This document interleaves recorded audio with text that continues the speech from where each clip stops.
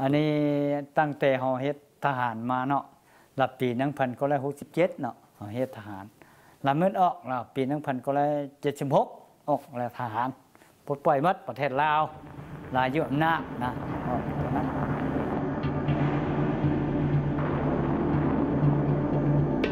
อันนี้ถือว่าอากาศที่ระเบิดนี่มาหลายกว่า2ล้านต้นอยู่ในประเทศลาว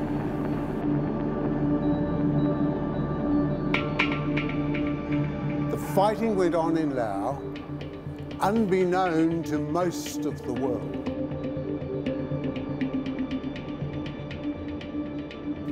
It is the most bombed country there is. We thought Cambodia was bad. We thought Vietnam was bad. But Laos is the worst.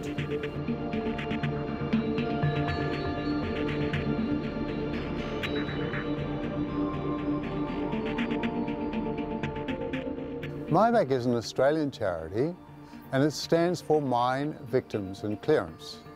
It was in fact started in 2002 by sappers or engineers who were tunnel rats in the Vietnam War. They really know the issues about mines and bombs.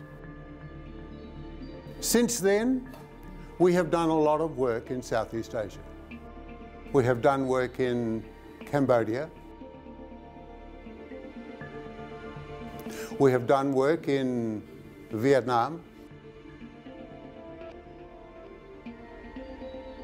We have done work in Sri Lanka. And then we found Laos. In the first village that we ever went into, there were 65 bombs that we took out of the village. Now, we cleared school grounds in Cambodia, but here in Laos, there were bombs in the playground.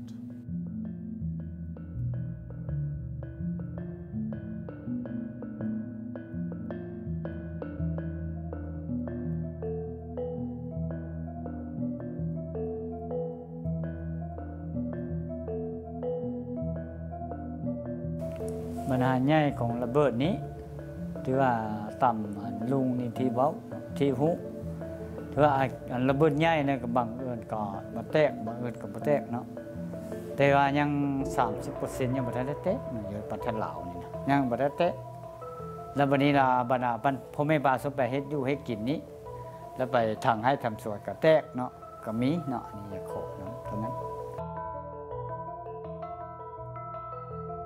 There are 15 foundries in Laos.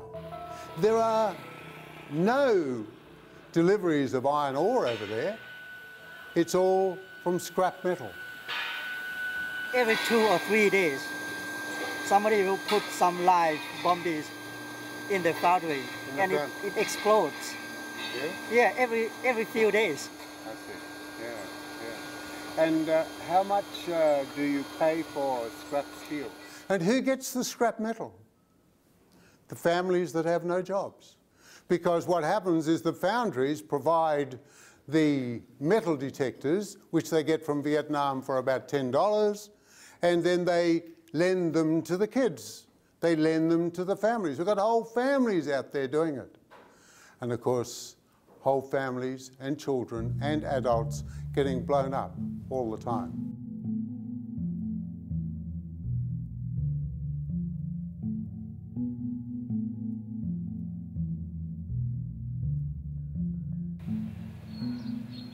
One of the things about the clearance of these mines is that we actually partner with an organisation called PCL. And with PCL, we have actually been involved in training teams of UXO clearance people. Once you complete the course, you'll be working with PCL, and they are conducting the course in conjunction with MiVAC. แต่ก่อนมาเรียนเก็บกู้ระเบิดดีเฮ็ดซัวนะก่อนเขามาเฮ็ดเวียกเก็บกู้ระเบิดตอนไปเฮ็ดเวียกนำพี่เซลเขาจะมีบอนพักเช้าและมีผู้ซักเครื่องและค่าอาหารการกิน น้ำเพื่อต้องการพิสูจน์และอยากมีความรู้และต้องการช่วยเหลือประชาชนถูกเผาเพื่อความปลอดภัยของเขาเจ้า At the completion of our training, you will all be level 1 technicians. หลังจากเราเรียนแล้วคือว่า เท่าที่หูเขาบอกว่า30,000ตอนเรียน30,000บัดอบรมแล้วว่า50,000สิเพิ่มให้อยู่คันเรียนแล้ว The good thing about this is that they will get employment from any other UXO organisation in Laos that are involved in mine clearing. You are the first team that MiVAC has paid for the training to be a UXO technician. We are very proud to do that because now you are going to go on from here and be employed by PCL doing actual clearance, earning money for yourselves and earning money for your village. เนาะคืออันเดี๋ยวนี้เพิ่นสิเว้าผู้เดียวเนาะเพราะว่าเพิ่นด้วย Thank you. Shok dear. I've been involved in bomb clearance for, at least in this region, for pretty close to 17 years. In Cambodia before here, I've been involved in managing different NGOs, and then in 2004 we formed PCL as a commercial company. Why I formed PCL was simply that I saw a lot of, I won't say wastage, because anything that gets done to help these people helps these people, but there's ways and means of actually being able to apply the dollar on the ground better. And as a commercial company was really my only option. Now I can apply best practices techniques to clearing as much as I can for the dollar that's provided. We're clearing a lot of land for way less dollars than anyone else. What we have here is one of the PCL clearance areas. Conservan, the team leader, is approaching the site before we are allowed to walk on the site. You end up with an awful lot of inefficiency through just not having the time on the ground. Whereas the way we do things is we move the people to an area, they stay in the area, we have very little drive time, very little downtime. 10-minute break is a 10-minute break. Our supervisors understand that good time management means more land cleared every day. And what happens after he's found the readings, he will then come back and excavate those particular readings.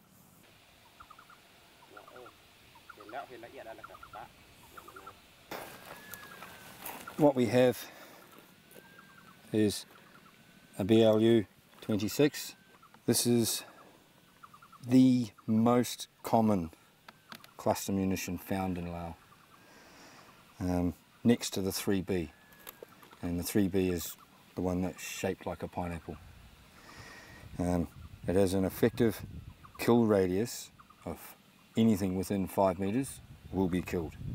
It has an effective lethal fatality radius of 30 metres, but it does shoot its ball bearings out to 100 metres, which can cause serious harm and injury. They require a demolition of 100 grams of TNT to destroy. And under no circumstances does PCL allow the movement of any cluster munition, especially the BLU 26s. The other thing that we were told about when we were there was that there was a communal rice paddy. When they plough the rice field, it's only ploughed to a very shallow depth. Why? Because there are bombs and bombies through it. 2 years ago, 2 of the people in the village were killed as a result of a bomb going off. They know that there were more mines in that rice paddy. It was only 10 hectares. 87 mines we took out of there.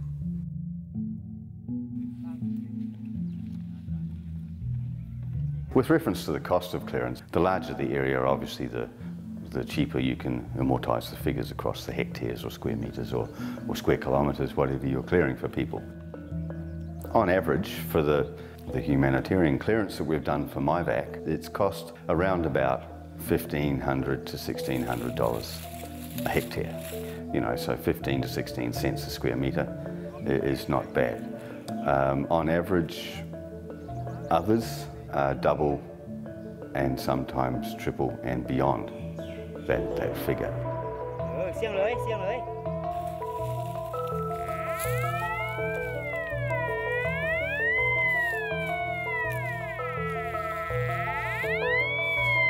If you're talking in terms of wanting to help people, aid money should be like any other money, in my opinion. If, for example, the Australian government wants a job done in Australia, they tender it on the AusTender website and it goes out to tender. The most competitive, most efficient, most professional bid will win it. There's far more efficiency involved in that process. So why can't humanitarian aid be the same? The government has a responsibility to spend aid money equally as well as what it does to spend taxpayers' money on infrastructure. And so it should be a tender process. Commercial, humanitarian, what does it matter if one company is for profit and one company is not? If the tender winner can produce more land for the dollar at the same quality. Everyone is certified here. You cannot do clearance in this country unless you have accreditation from the regulatory authority. So we have to abide by the same rules as the humanitarian clearance do. So if it went to tender and we won it, then that has to be the best thing for the end user, doesn't it? And that's what aid's all about.